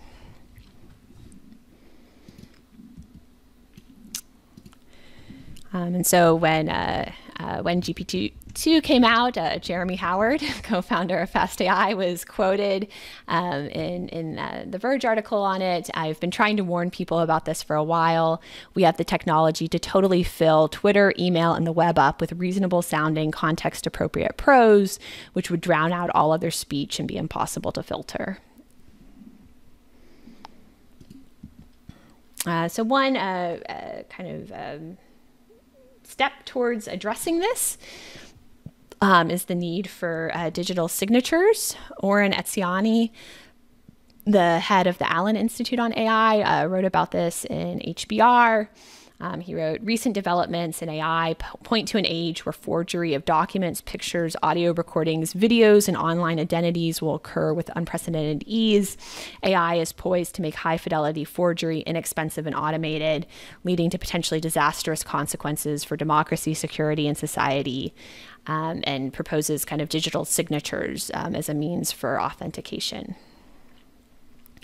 And I will say here, kind of one of the additional risk of kind of all this forgery and fakes is that it also undermines people speaking the truth. And Zeynep Tufekci, who does a lot of research on protests around the world and different social movements, has said that she's often approached by kind of whistleblowers and dissidents who, in many cases, will risk their lives to try to publicize like a wrongdoing or human rights violation, only to have kind of bad actors say, oh, that picture was photoshopped, that was faked, and that it's kind of now this big issue for whistleblowers and dissidents of how can they verify what they are saying, and that kind of that need for verification.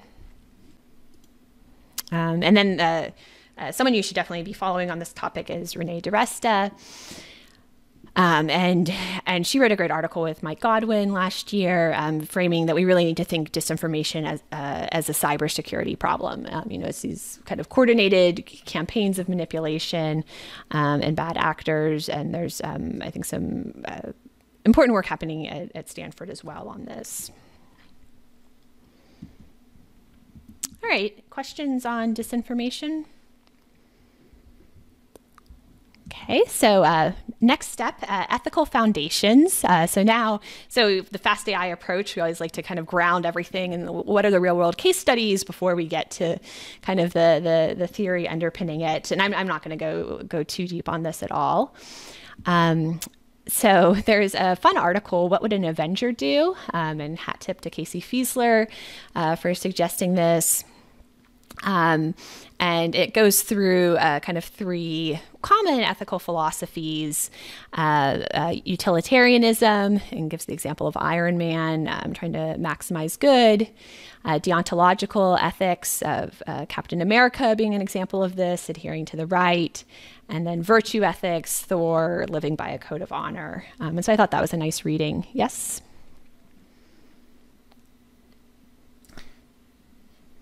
Where do you stand on the argument that social media companies are just neutral platforms and that problematic content is the entire responsibility of the users, just the same way that phone companies aren't held responsible when phones are used for scams, or car companies held responsible when vehicles are used for, say, terrorist attacks?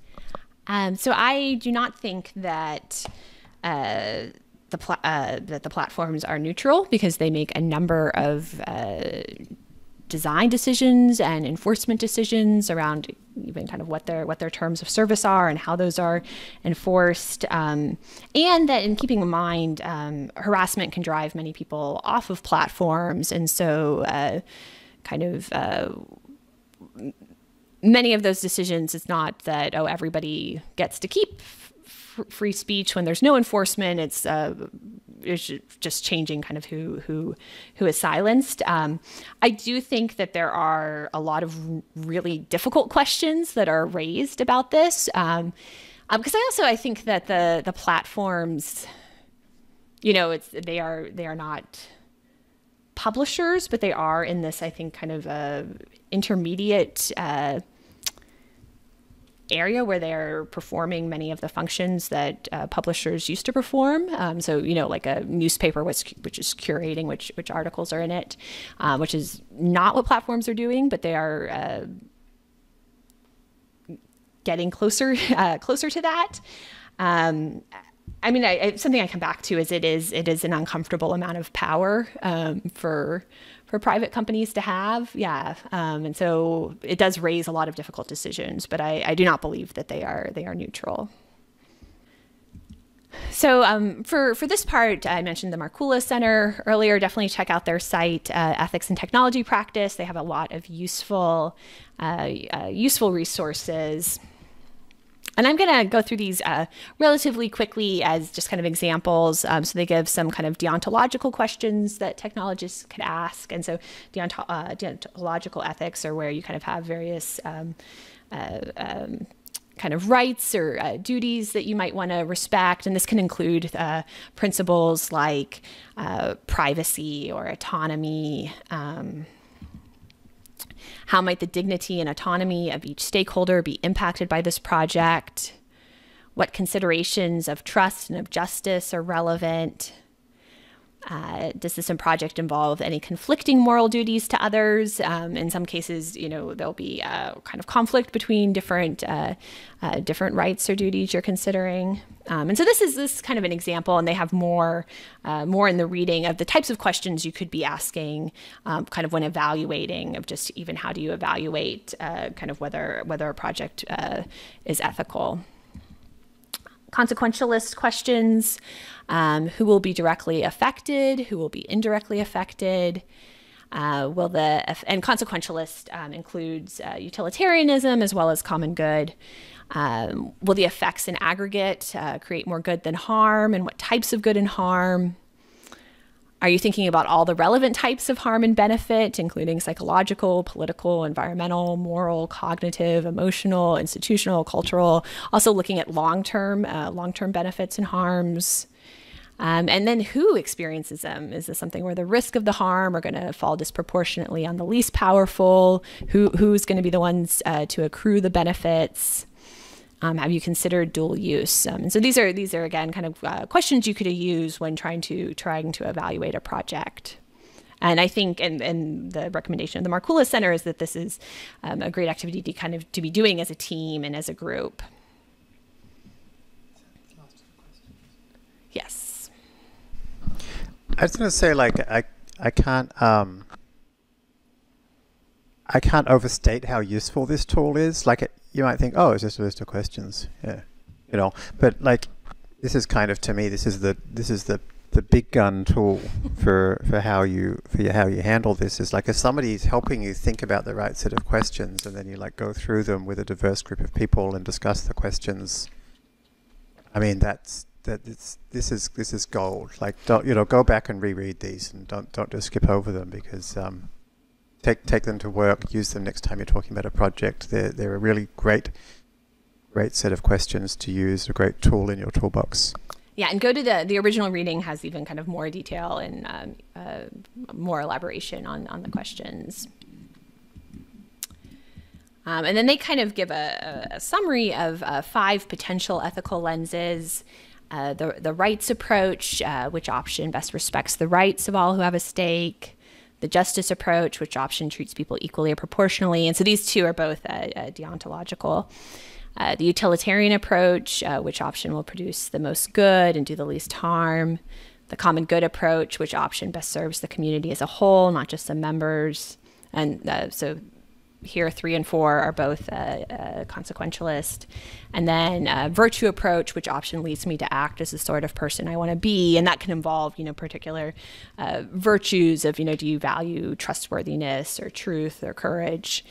And so, a great activity, if this is something that you're studying or talking about at work with your teammates, the Markkula Center has a number of case studies that you can talk through, and we'll even ask you to kind of evaluate them through these 5 lenses, and how does that kind of impact your take on what the right thing to do is.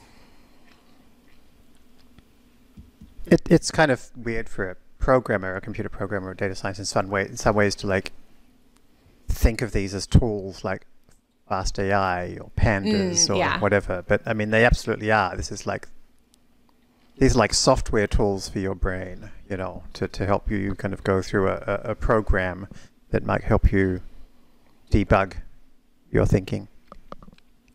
Great, thank you.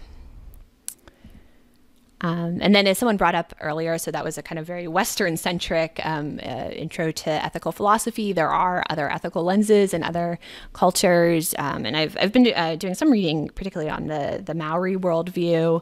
I don't feel confident enough in my understanding that I could represent it, but it is very good to be mindful that there are other ethical lenses out there, and I do very much think that. The people being impacted by a technology, like their ethical lens, is kind of what matters, and that this is a particular issue when we have so many kind of multinational corporations. And there's an interesting project going on in New Zealand now, where the New Zealand government is kind of considering its AI approach, and is at least ostensibly kind of wanting to include the Maori view on that.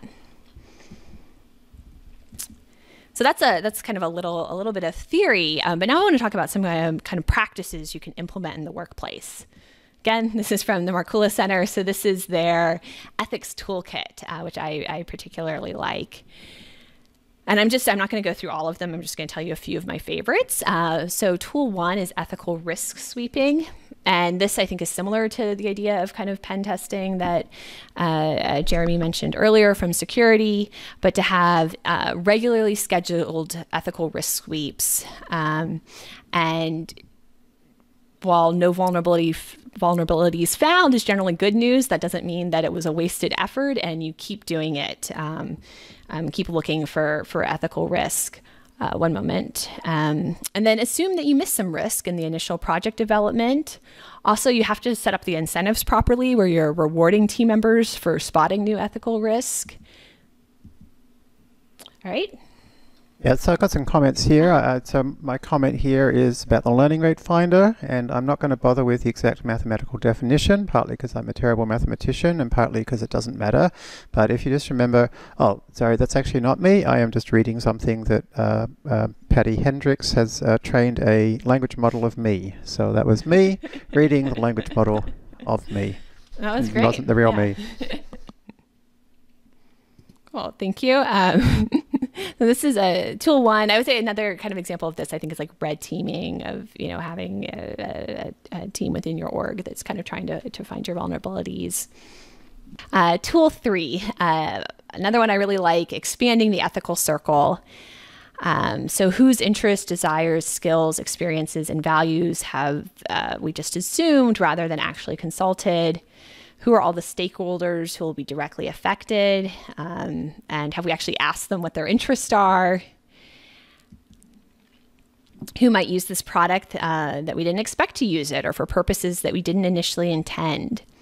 And so then a great implementation of this comes from the University of Washington's Tech Policy Lab.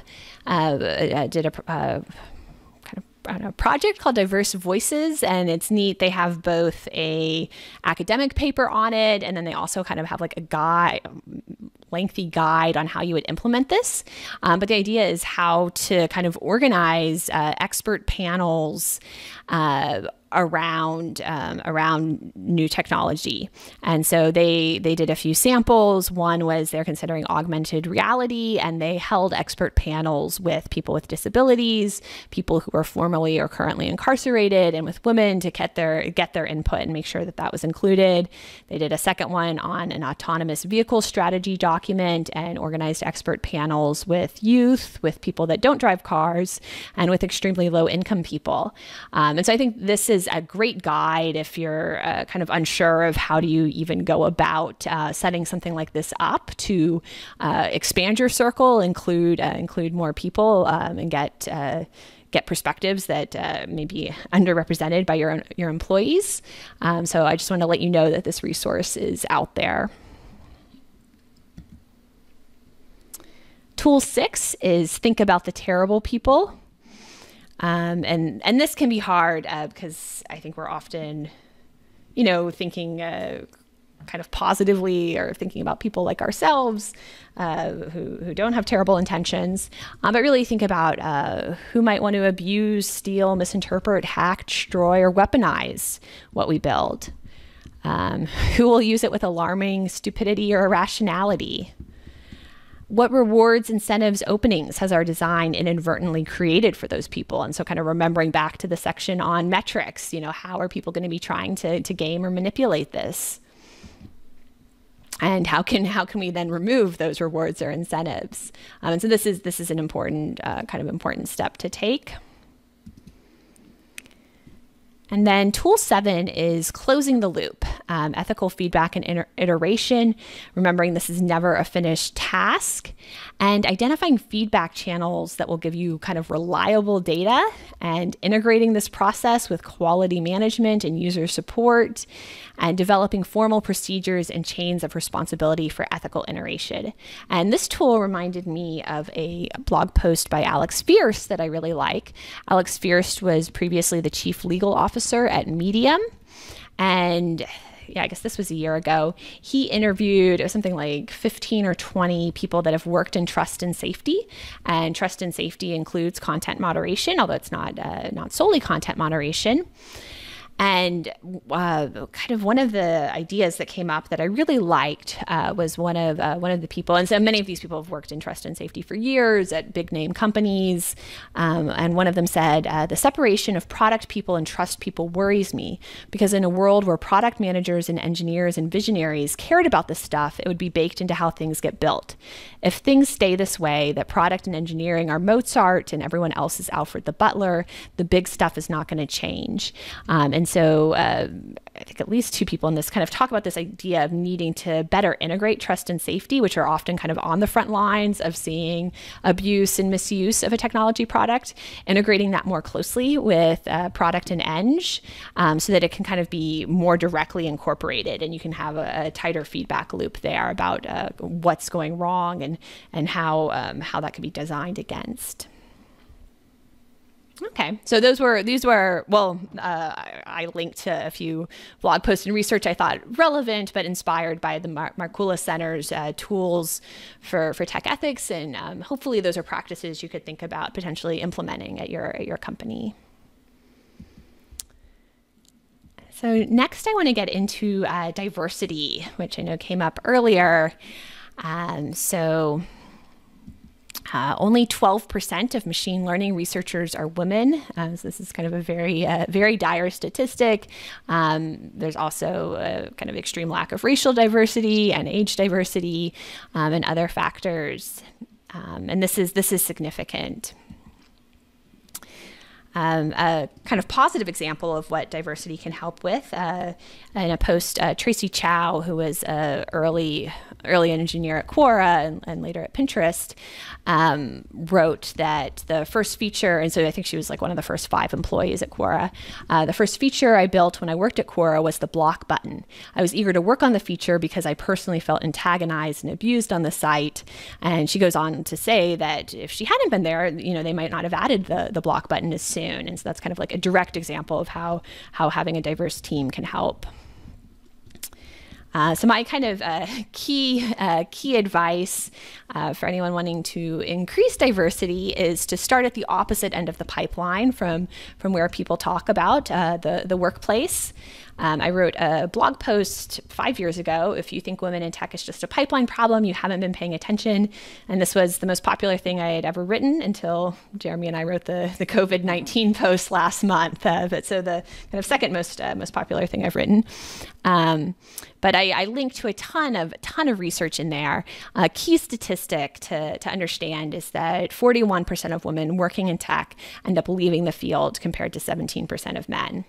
And so this is something that recruiting more girls into coding or tech is not going to address this problem if they keep leaving at very high rates.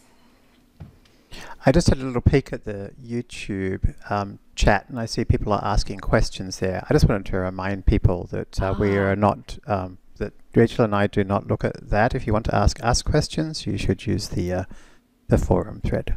And if you see questions that you like, then please vote them up, such as this one. How about an ethical issue bounty program, just like the bug bounty programs that some companies have? No, I think that's a neat idea. Yeah, of rewarding people for finding ethical issues. And so the reason that women are more likely to leave tech is, and this was found in a meta-analysis of over 200 books, white papers, articles, women leave the tech industry because they're treated unfairly, underpaid, less likely to be fast-tracked than their male colleagues, and unable to advance. And too often diversity efforts end up just focusing on white women, which is wrong. Interviews with 60 women of color who work in STEM research found that 100% had experienced discrimination, and their particular stereotypes varied by race. And so I would say it's very important to focus on women of color in diversity efforts as a kind of the top priority. A study found that men's voices are perceived as more persuasive, fact-based, and logical than women's voices, even when reading identical scripts. Researchers found that women receive more vague feedback and personality criticism and performance evaluations, whereas men are more likely to receive actionable advice tied to concrete business outcomes. When women receive mentorship, it's often advice on how they should change and gain more self-knowledge. When men receive mentorship, it's public endorsement of their authority. Only one of these has been statistically linked to getting promoted. It's the public endorsement of authority. And all these studies are linked to in another post I wrote called The Real Reason Women Quit Tech and How to Address It. Is that a question, Jeremy? Or yeah, so if you're interested, kind of these two blog posts, I linked to a ton of relevant research on this. And I think this is kind of the workplace is the place to start in addressing these things. So another issue is tech interviews are terrible for everyone. So now kind of working one step back from people that are already in your workplace, but thinking about the interview process.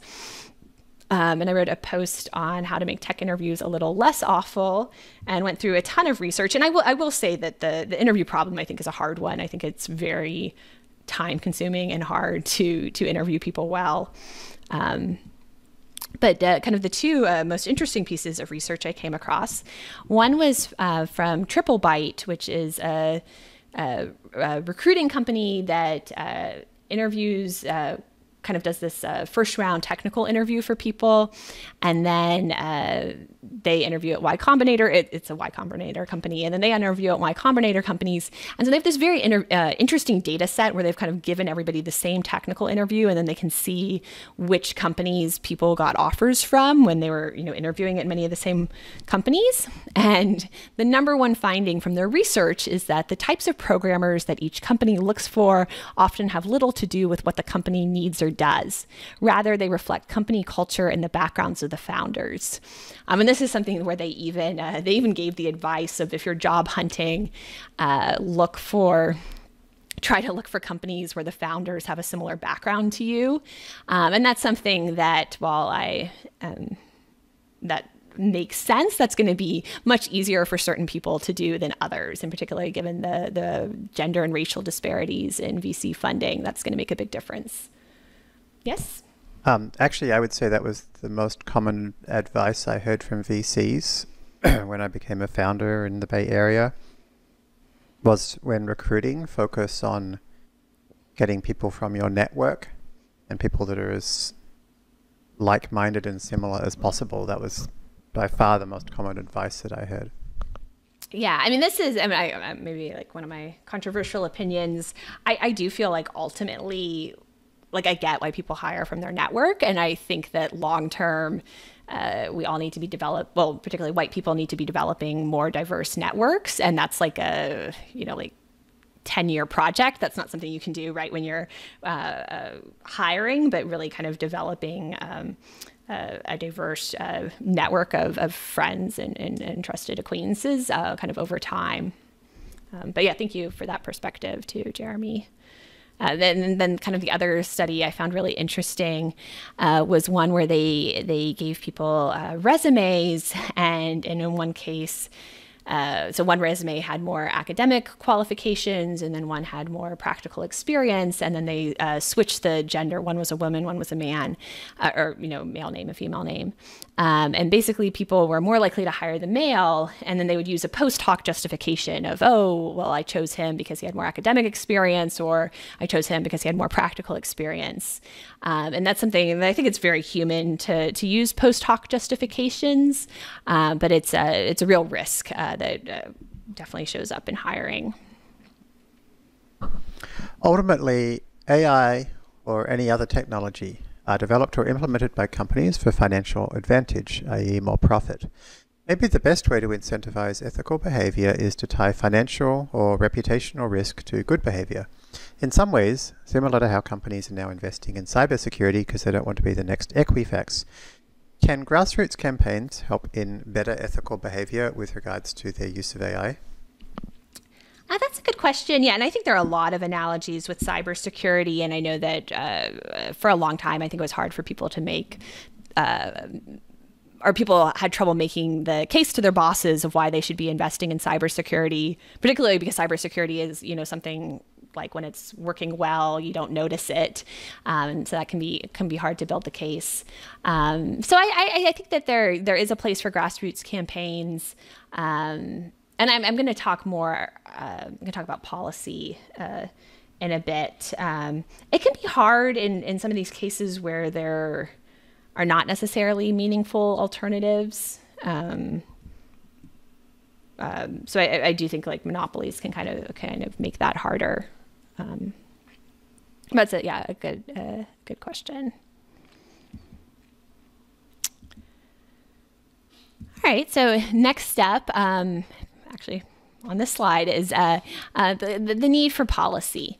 And so I'm going to start with a case study of what's one thing that gets companies to take action.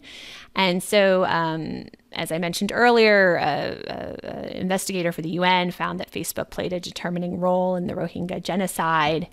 I think the best article I've read on this was by Timothy McLaughlin, who did a super in-depth dive on Facebook's role in Myanmar. And people warned Facebook executives in 2013 and in 2014 and in 2015 how the platform was being used to spread hate speech and to incite violence. One person in 2015 even told Facebook executives that Facebook could play the same role in Myanmar that the radio broadcast played during the Rwandan genocide. And radio broadcast played a very terrible and kind of pivotal role in the Rwandan genocide. Somebody close to it this said, that's not 2020 hindsight. The scale of this problem was significant and it was already apparent. And despite this, in 2015, I believe Facebook only had 4 contractors who even spoke Burmese, the language of Myanmar. Question? That's an interesting one. How do you think about our opportunity to correct biases in artificial systems versus the behaviors we see in humans? For example, a sentencing algorithm can be monitored and adjusted versus a specific biased judge who remains in their role for a long time. Theoretically, though, I think I feel a bit hesitant about it'll be easier to correct bias in algorithms because I feel like you still need people kind of making the decisions to prioritize that. Like it requires kind of an overhaul of the system's priorities, I think. It also starts with the premise that there are people who can't be fired or disciplined or whatever, Yeah. which I guess maybe for some judges that's true, but that kind of maybe suggests that judges shouldn't be lifetime appointments. Yeah, because I mean, even then, I think you kind of need the change of heart of the people advocating for the new system, which I think can would be necessary in other case, kind of, and that's kind of the critical piece of getting the people that are wanting to overhaul the values of a system. So returning to this issue of the Rohingya genocide, and this is a kind of continuing issue. This is something that's just kind of really stunning to me that there were so many warnings and that so many people tried to raise an alarm on this, and that so little action was taken. And even this was last year, Zuckerberg finally said that Facebook would add, or maybe this was probably 2 years ago, said that Facebook would add, but this is, after genocide's already happening, Facebook would add dozens of Burmese language content reviewers. So in contrast, so we have this is how Facebook really failed to respond in any significant way in Myanmar. Germany passed a much stricter law about hate speech, NetzDG, DZ, and the potential penalty would be up to like 50 million euros. Facebook hired 1,200 people in under a year because they were so worried about this penalty. And so, and I'm not saying that like this is a law we want to replicate. Here I'm just illustrating the difference between being told that you're contributing or playing a determining role in a genocide versus a significant financial penalty. We have seen what the one thing that makes Facebook take action is. And so I think that that is really significant in remembering what the power of a credible threat of a significant fine is, and it has to be a lot more than just like a cost of doing business. So I really believe that we need both policy and ethical behavior within industry. I think that policy is the appropriate tool for addressing negative externalities, misaligned economic incentives, race to the bottom situations, and enforcing accountability. However, ethical behavior of individuals and of data scientists and software engineers working in industry is very much necessary as well, because the law is not always going to keep up. It's not going to cover all the edge cases. We really need the people in industry to be making kind of ethical decisions as well. And so I believe both are significant and important. And something to note here is that many examples of kind of AI ethics issues, and I haven't talked about all of these, but there was Amazon's facial recognition. The ACLU did a study finding that it incorrectly matched 28 members of Congress to criminal mugshots, and this disproportionately included Congress people of color. There's also, this was a terrible article, the article was good, but the story is terrible, of a city that's using this IBM dashboard for predictive policing, and a city official said, oh, like whenever you have machine learning, it's always 99% accurate, which is false and quite concerning. We had the issue in 2016, ProPublica discovered that you could place a housing ad on Facebook and say, like, I don't want Latino or Black people, or I don't want wheelchair users to see this housing ad, which seems like a violation of the Fair Housing Act. And so there's this article, and Facebook was like, we're so sorry. And then over a year later, it was still going on. ProPublica went back and wrote another article about it. There's also this issue of dozens of companies were placing ads on Facebook, job ads, and saying, like, we only want young people to see this. There's the Amazon creating the recruiting tool that penalized resumes that had the word women's in it. And so something to note about these examples, and many of the examples we've talked about today, is that many of these are about human rights and civil rights. And it's a good article by Dominique Harrison of the Aspen Institute on this. And I kind of agree with Anil Dash's framing. He wrote, there is no technology industry anymore. Tech is being used in every industry. And so I think in particular, we need to consider human rights and civil rights, such as housing, education, employment, criminal justice, voting, and medical care, and think about what rights we want to safeguard. And I do think policy is the appropriate way to do that. And I think, it's very easy to be discouraged about regulation, but I think sometimes we overlook the positive or the cases where it's worked well. And so something I really liked about Data Sheets for Data Sets by Timnit Gebru et al. Is that they go through 3 case studies of how standardization and regulation came to different industries. So it's the electronics industry around circuits and resistors. And so that's kind of around the standardization of, what the specs are and what you write down about them.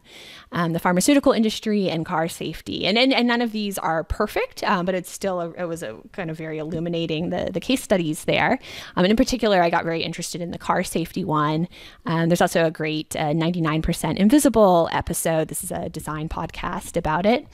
And so some things I learned is that early cars had sharp metal knobs on the dashboard that could lodge in people's skulls in a crash.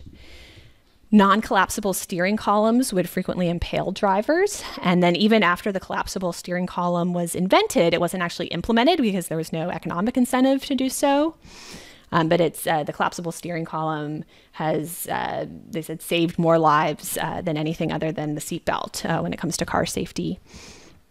And there was also this widespread belief that cars were dangerous because of the people driving them, and it took consumer safety advocates decades to just even change the culture of discussion around this, and to start kind of gathering and tracking the data, and to put more of an onus on car companies around safety. GM hired a private detective to trail Ralph Nader and try to dig up dirt on him, and so this was really a battle that we kind of I take for granted now, and so kind of shows how much it can take to change the needle there. And then a kind of a more recent issue is that it wasn't until, I believe, 2011 that it was required that crash test dummies start representing the average female anatomy, in addition to previously it was kind of just crash test dummies were like men, and that in a crash with the same impact, women were 40% more likely to be injured than men, because that's kind of who the cars were being designed for. So I thought all this was very interesting, and it can be helpful to kind of remember some of the successes we've had. And another area that's very relevant is environmental protections, and kind of looking back, and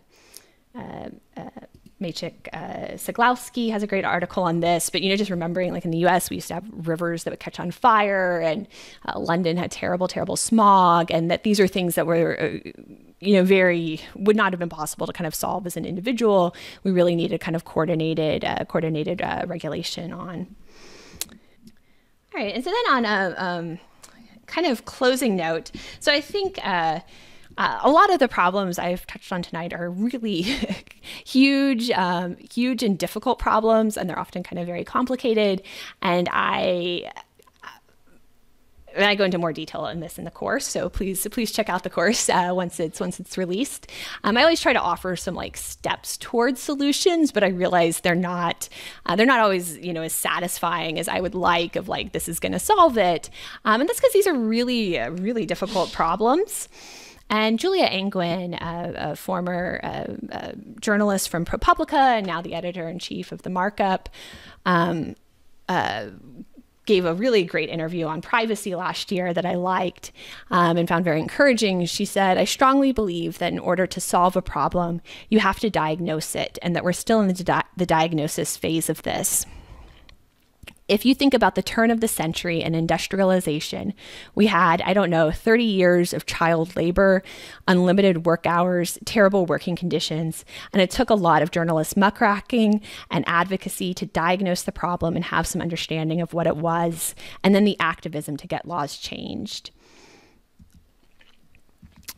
I see my role as trying to make as clear as possible what the downsides are and diagnosing them really accurately so that they can be solvable. That's hard work, and lots more people need to be doing it." And so I found that really encouraging, and that I do think we should be working towards solutions, but I think just at this point, even better diagnosing and understanding kind of the complex problems we're facing is valuable work.